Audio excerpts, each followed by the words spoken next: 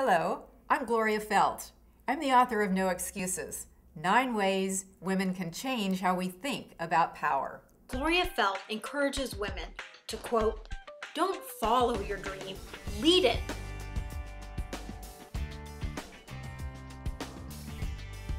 Gloria was dubbed the voice of experience by People magazine. Vanity Fair magazine named Gloria Feldt one of America's top 200 women, legends, leaders, and trailblazers.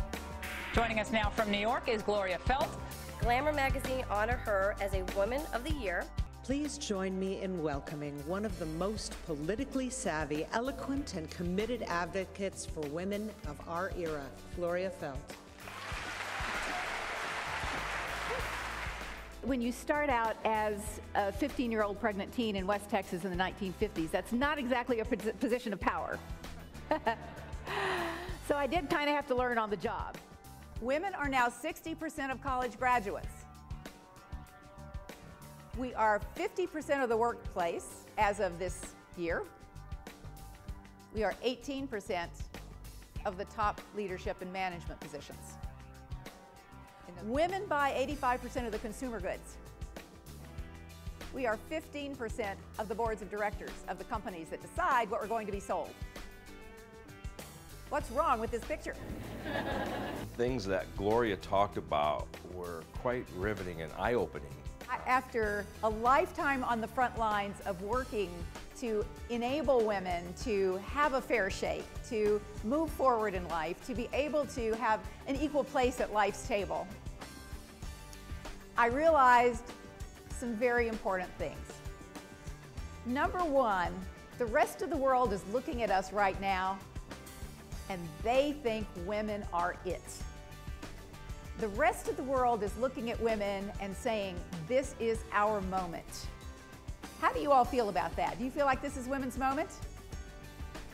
Some of you do, some of you don't. Okay, all right, that's a kind of a good test.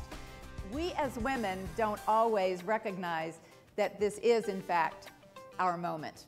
I knew that what I wanted to do was to talk about where we'd come from, but more importantly, to give women some very specific, concrete ways, and I call them power tools, to be able to lead unlimited lives. You know, not only is Gloria just an amazing, inspiring speaker, but Gloria truly understands what women need today when it comes to power. Defining our own terms before somebody else defines us is the most important thing that we can do to have the power to accomplish what we want to accomplish. It's not about a lack of ambition. Women have lots of ambition for all sorts of things, but there is still a lesser amount of intention, of being born knowing that the world is your oyster. I found as I began to face the fact that it was no longer external barriers that were keeping women from the highest halls of power. It was actually that the doors had been open, but we weren't walking through them. Gloria's presentation was perfect because it was a reminder to all of us that no matter how far we've come, we still can go so much farther. Open our minds to envision a future where women can lead and live unlimited lives.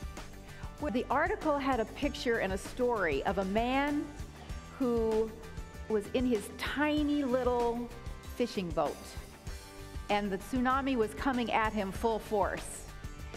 And instead of trying to go away from it, to move away from it, to save himself by getting away, instead, he took his little boat and he rowed it right directly into the wave.